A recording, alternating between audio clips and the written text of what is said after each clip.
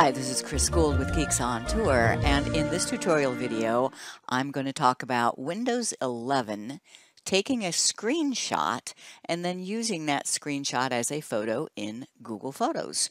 Let me show you how. We're going on a scuba diving trip to the Maldives, and most people don't even know where that is, so I want a screenshot of Google Maps showing where the Maldives are. In Windows 11, there's several ways, but I'm going to show you the snipping tool. I think it is the best way. First, I get the map positioned so that I can see what I want to see. There's the Maldives right there.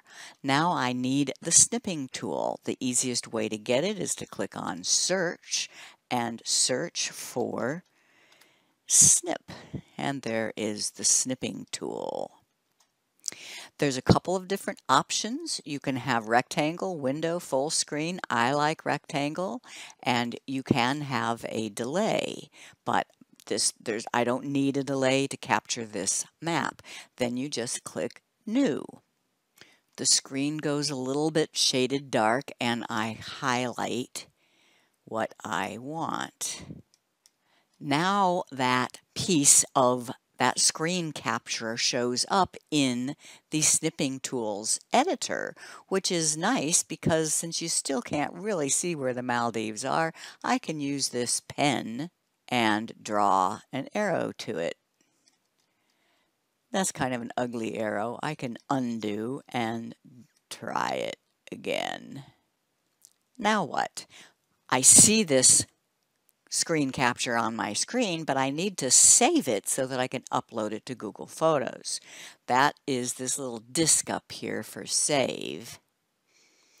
And I'm just going to save it on my desktop, and I'll call it Maldives Map. Now I go to Google Photos, and I've already started an album for the Maldives. I need to just go get this picture of the map and put it in there.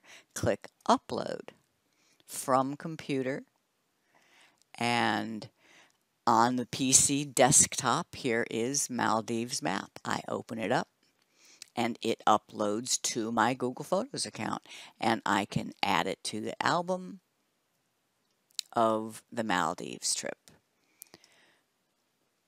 So now there is the map in the album of our Maldives trip, which was a screenshot using the snipping tool in Windows 11.